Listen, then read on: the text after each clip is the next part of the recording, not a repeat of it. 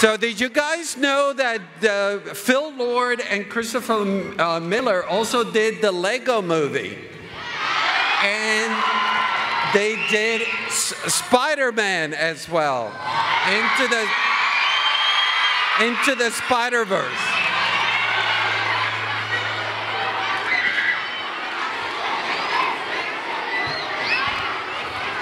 Oh, here they are.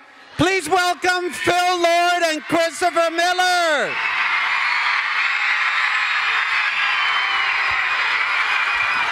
What's happening? I love it. This is like an animation rock concert.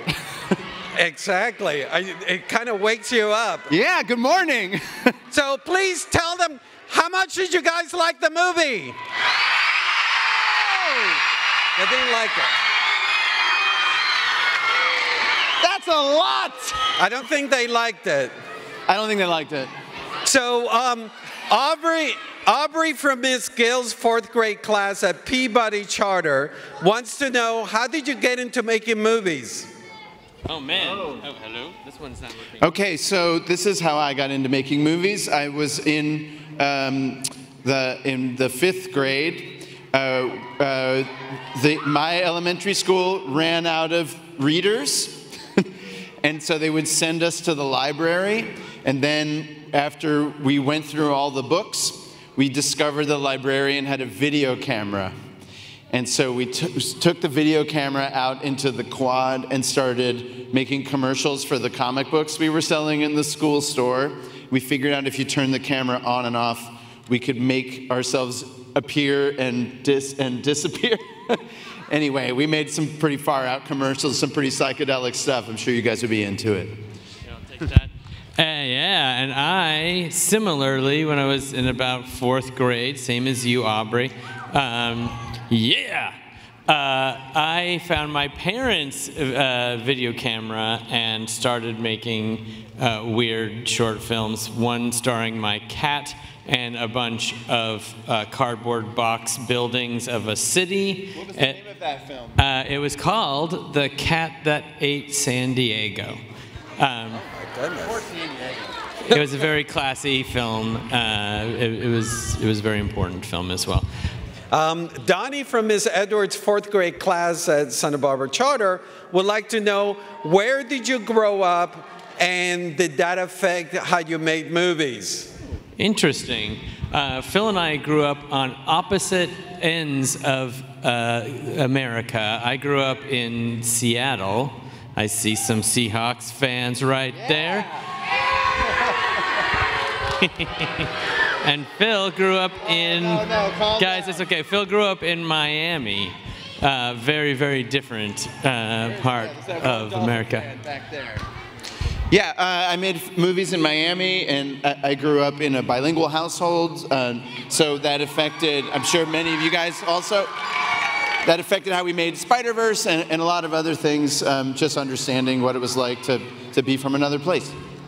So Farley from Miss Gill's 4th grade class at Peabody Charter wants to know, what inspired you to make The Mitchells versus the Machines? Oh gosh, so we got to know our friend Mike Rianda, who wrote and directed Mitchells, and he wanted to make a movie that was different than any other animated movie that had ever been made before. And we really wanted to see how that was going to turn out. So we were happy to lend a hand to him, and we had such a great time because every fiber of his being was invested in making the movie look and feel different. Yeah, go ahead. I was going to say, it's about his actual family. The dad in the movie looks just like his real dad, and so they say, you know, make what you know, but then he also added the idea of a robot apocalypse, which did not really happen in his life. Right, which hopefully we will never know. That's exactly right. But it was really fun and really personal, and we got a chance to tell a really fun and interesting story in a totally new way. So this is a nice follow-up question. Charlotte from Mrs. Gill's 4th grade class at Peabody Charter wants to know, are there characters in The Mitchells versus the Machines based on real people? Yes, 100%. The whole family is based on Mike's family, but in a way, the whole crew put themselves into these characters. You know, Katie Mitchell is like an artsy outsider who wants to make films, and crazily enough, all of us on the crew were also artsy outsiders who wanted to make films when we were growing up. So we all could put a little bit of ourselves into her, and everybody on the crew put a little specificity in there, and that was true for all of the characters. They're all based on real people and then augmented by everybody else. This is a really good question from Sydney, from Mr. Macioci's 4th grade class at Adelante Charter School. Let's hear it for Mr. Macioci's class! Why did you choose to make the family imperfect? Oh, why did we choose to make the family imperfect? Because we wanted the movie to feel human. And none of us are perfect, but we're all beautiful. And we wanted it to feel like a drawing. The way that when Chris draws something, I can tell that Chris drew it. When I draw something, it's a little bit different. Nothing in the movie feels machined or made by a computer or perfect. It all feels human. Yeah, and all of our families are imperfect, and nobody wants to see a movie about everybody who's not like them. And so everyone can see themselves in the Mitchells, even if your family's weird eccentricities are not the same. You see that it's a group of people who are all different and all weirdos trying to figure out a way to get along. Mrs. Bodet's 5th grade class at Peabody Charter School wants to know what inspired the idea of Katie being interested in movies. It came from Mike's real life, where he wanted to make cartoons, and his dad wanted him to be a hunter or something, and didn't understand what his obsession was with it, but it was a thing that he just really became passionate about, and found online a community of other people who were interested in the same thing as him, and he wanted to make a movie about his dad coming to understand him as his own person and not as the person that he thought he would be. That's great. And I don't know if you guys noticed that there are all the Easter eggs in the movie. Katie's socks is the Shining. That's right. They're from a film called The Shining that you can watch in 10 years.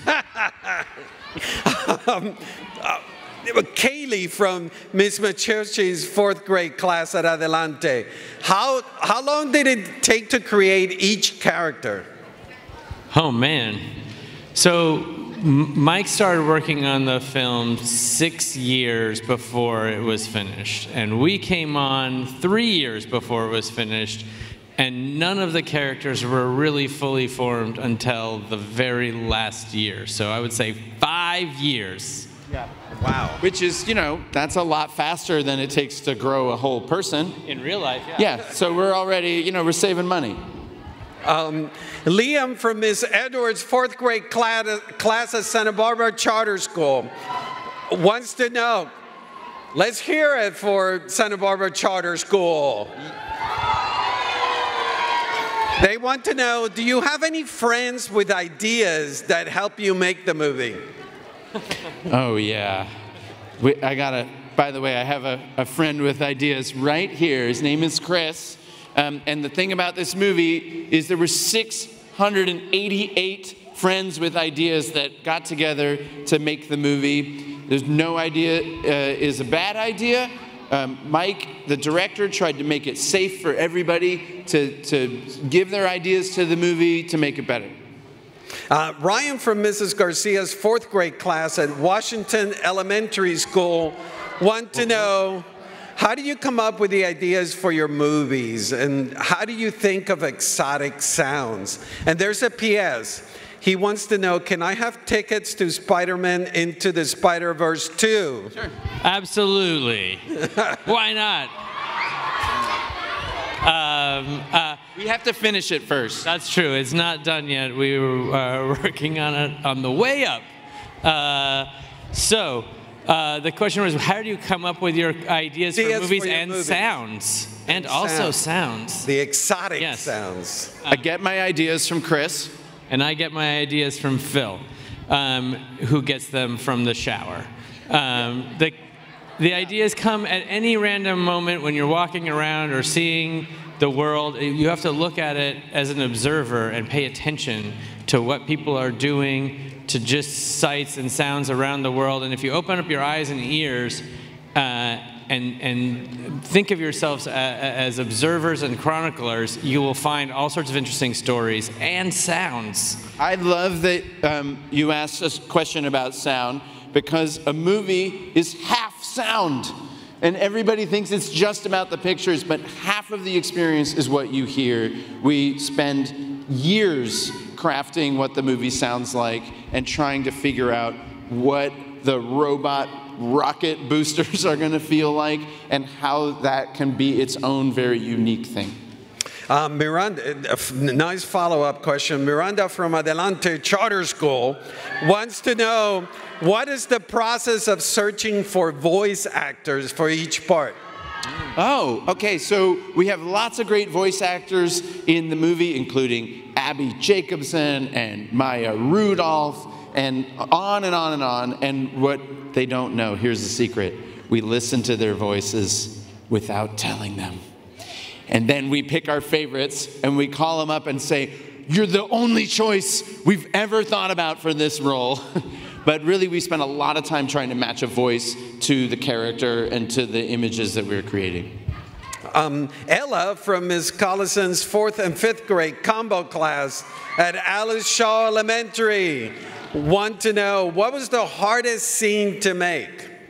I'm going to say the Furby scene with the giant Furby.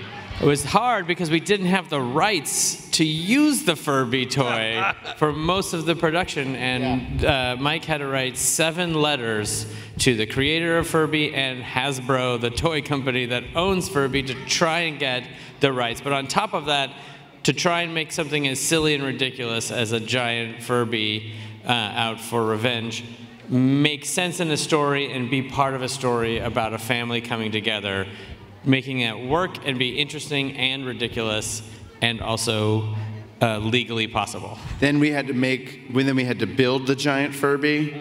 Yeah, we had to come up with a nuclear power plant to power it because it's really heavy. I think that last part might not have been true. I don't know about that. Don't, that's not fair. Lily from Ms. Collison's 4th and 5th grade combo class. Hi, Lily.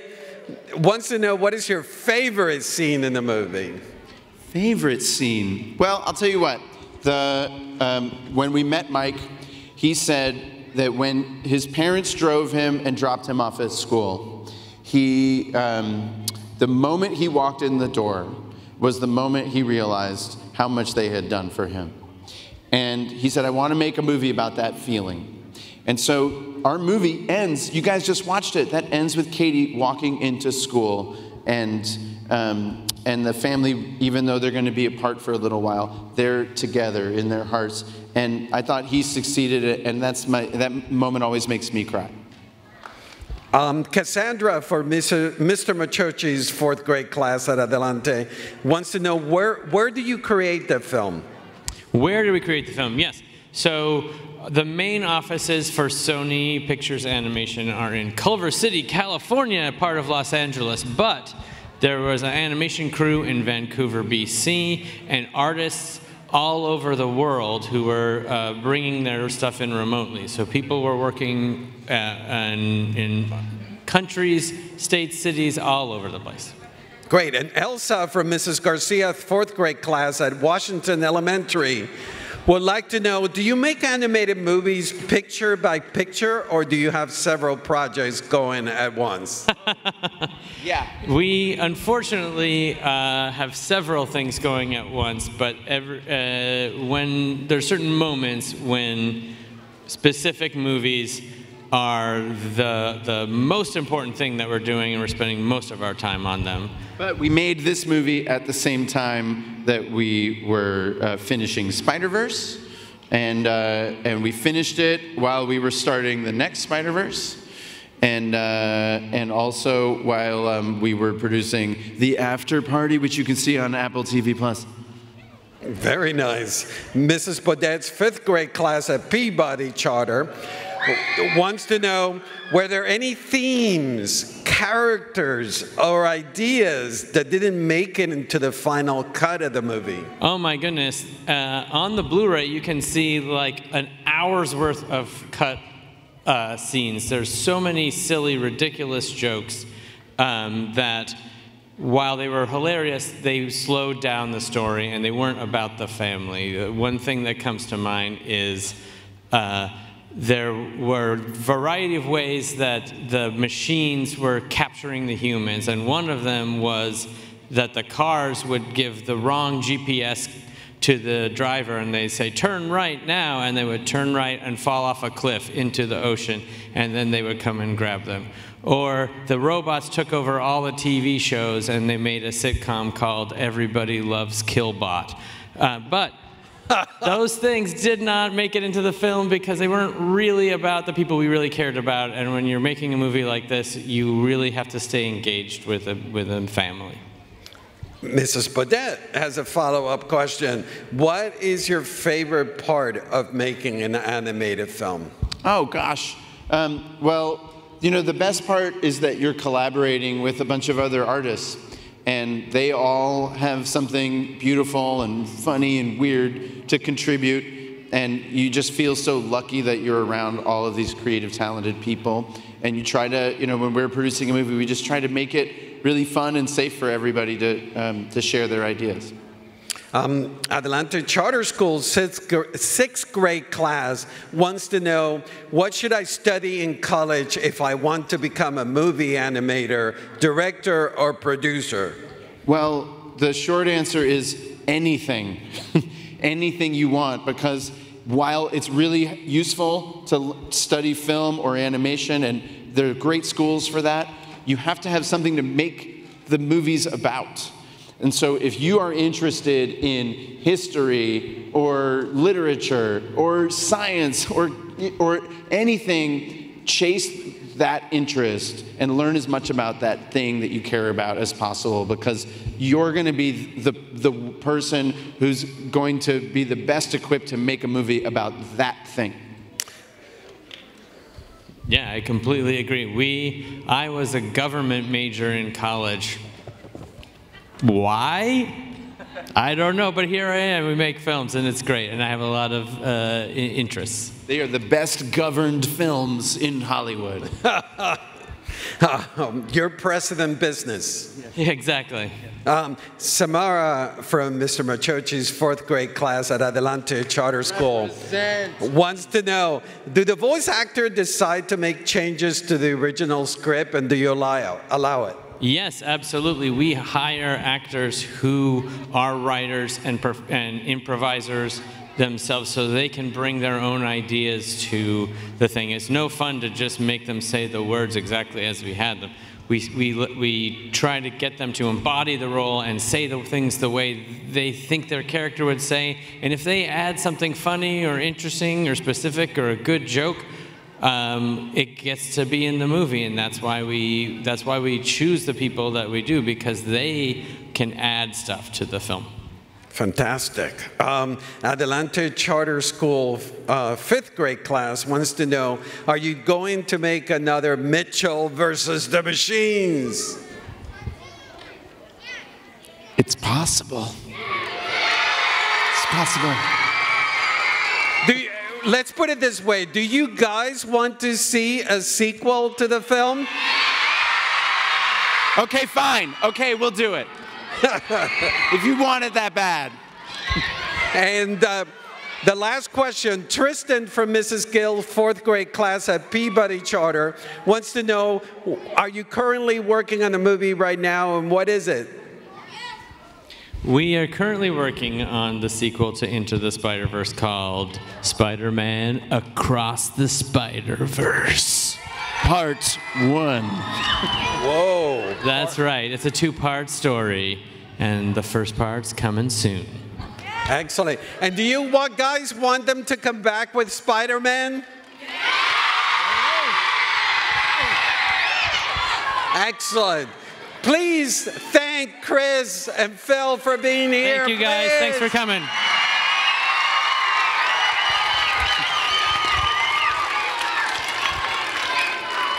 Thank you, guys. Thank you. Get home safely.